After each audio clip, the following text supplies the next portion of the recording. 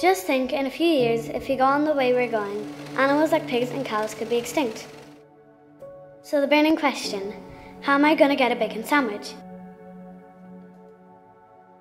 Look around us and try to imagine the future of our children. I think there's a huge focus on just solving a problem for a moment. We need to solve a problem for a lifetime. It's not enough anymore that we know. Everybody overcomplicates everything, and I think the simplest thing is that we need to just educate. Education is power. 11.4 billion euros worth of food was and still is being wasted every year. And still, 800 million people go to bed hungry. We really want to see a food subject entering into primary schools for children to learn about food in a serious way. So even if we just start with friends and family.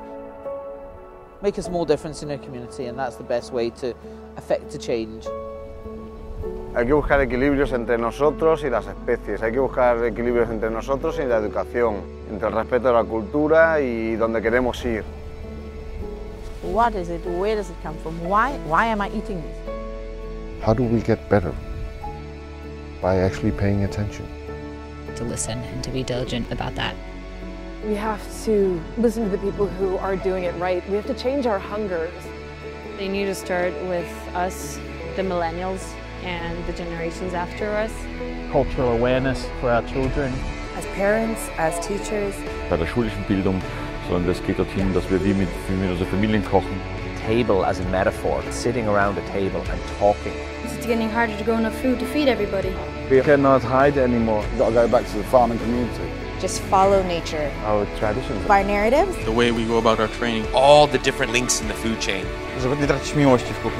It's time. We've been talking enough. A massive responsibility. Proper action. Selfish reason. Food security. To amplify our message. Local product. Young people. The future of food. Education. We have to change. I'm sure you have your own ideas.